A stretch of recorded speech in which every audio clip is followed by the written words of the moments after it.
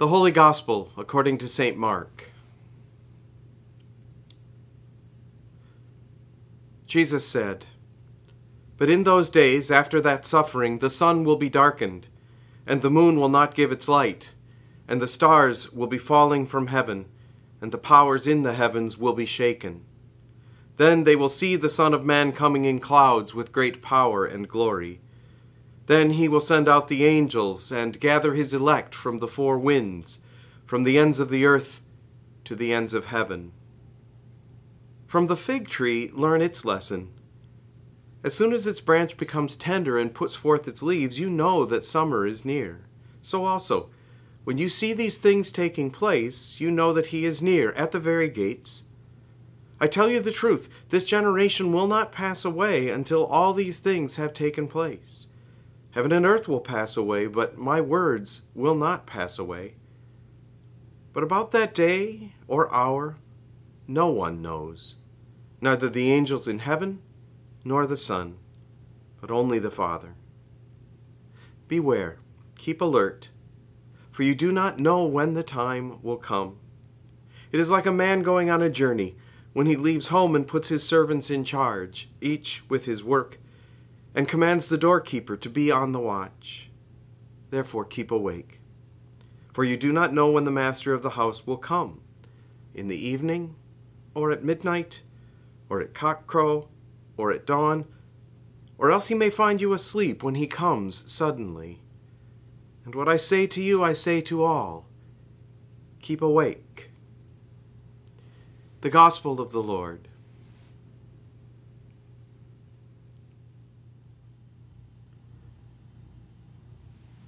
Beloved in Christ, grace to you and peace in the name of the Father, and of the Son, and of the Holy Spirit. Amen. The problem isn't that we aren't awake. Every Advent we hear, stay awake, keep watch, and are encouraged to be about our work as we await the coming of God in Christ. We're exhorted to not become complacent, and to be mindful of our call to be God's blessing in this world. We know this. And frankly, our problem isn't that we aren't staying awake. Our problem is that we're sleep deprived. In the prayer of the day, we ask Christ to awaken us to the threatening dangers of our sins. How could we be more awake to them? The past 60 years have jarred all of us awake to the interconnectedness of our lives on this earth, and how decisions we make or don't make could harm people we'll never even meet. Sins used to be only those things we do or don't do to people close by. We were harsh, or we lied, or we didn't care for those in need next door. We still do plenty of these kinds of sins today. But now we know there are so many more things we do or don't do that our forebears never had to consider as sin. Every purchase we make has the potential to pollute or to support bad labor practices or corporations that abuse the poor. You can't just buy something because it's a good price. Not anymore. We know this. We're awake to this. If our family is cared for and secure, housed in a good neighborhood, that's not enough anymore. Now we know that even if we're safe and sound, if others can't even earn enough to put a roof over their heads, or others suffer from oppression and injustice that we don't, but live even in our city, we can't rest. We know this. We're awake to this. And we know that we can't just decide whom we want to vote for every couple years and not think about government in between. Not anymore. Now we have to consider the state of our democracy, the strength and security of the right to vote, the hidden agendas of leaders that work against the good of the vulnerable among us without our approval. We have to pay attention all the time now. We know this. We're awake to this. Serving Christ in these times, in our global interconnectedness, is exhausting. To be awake to all the things we know we need to be awake for. The things we want to be awake for, to make a difference in. Awaken us to the threatening dangers of our sins? When was the last time you took any of this lightly? Isaiah's cry resonates deeply with me this Advent. Oh, that you would tear open the heavens and come down so that the mountains would quake at your presence, the prophet calls out to God. You used to act, God. You used to do marvelous things. Won't you come? Come down and save us. Now we know that we who belong to Christ are anointed to be God's presence in this world, to love God and neighbor, to be the presence of Christ to all in need, to serve God and be a part of God's healing. We know that God has no hands but ours, no feet but ours, no arms but ours, no voice but ours. But with Isaiah, we sometimes wonder, when are you going to come, God? When are you going to act? Must we do all?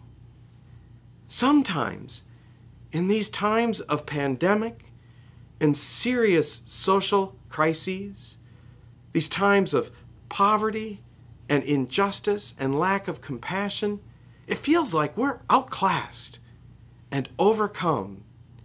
If we could just take care of ourselves and those closest to us, and keep it simple and let the world and everyone else take care of themselves, sometimes that sounds pretty good. Now we know that we can't. And in our hearts, we know that we don't want to. But it sure would feel better if we knew somehow that God was also lifting some of the weight here, working alongside us, doing wonders. And we know God's answer to Isaiah is the child whose birth celebration approaches. God tears open the heavens and comes down, not with earthquake and fire. God tears open the heavens, sets aside divine power and glory, and becomes one of us. In Jesus, we see the triune God's answer to our plea to come and save us. But to see how that can help us today, you need to remember that the season of Advent prepares us for multiple comings, multiple Advents. One is to prepare for that celebration of the tearing open of the heavens 2,000 years ago at Christmas. On this first Sunday of Advent every year, in particular, we are reminded that one is to prepare us for the coming of God in Christ at the end of time. But in between, that second Advent, that second coming, that's the one we need to hear about most during this season of Advent. The coming of God in Christ to us right now, in our lives, our hearts, this world. Today, Paul says this coming is your promise. God is faithful, Paul says, and will strengthen you to the end. You will lack no spiritual gift you need to serve your God in Christ. Far from frightening you with the threatening dangers of your sins, Paul not only proclaims the forgiveness of your sins and failings, but the strength from God you need to be blameless before God in the day of Jesus Christ. The advent of Christ, for which you most want to pray in these days, Paul suggests, is the coming of God into your very heart to give you the strength, the courage, the hope, you need to face today. You know you're awake, and you know you're trying hard. What you need to remember is that you're not waiting for the Master to return. Christ has already come again and lives in you, and in me, and in all God's children. And the mighty acts Isaiah asks for, the tearing open of the heavens to restore this broken earth, will happen. God has promised it. It will happen as Christ's Spirit fills and strengthens more and more. God is faithful and will strengthen you and even let you rest at times so that you can be blameless on the day of our Lord Jesus Christ. And through you, through all, God will restore all things. This is most certainly true. In the name of Jesus, amen.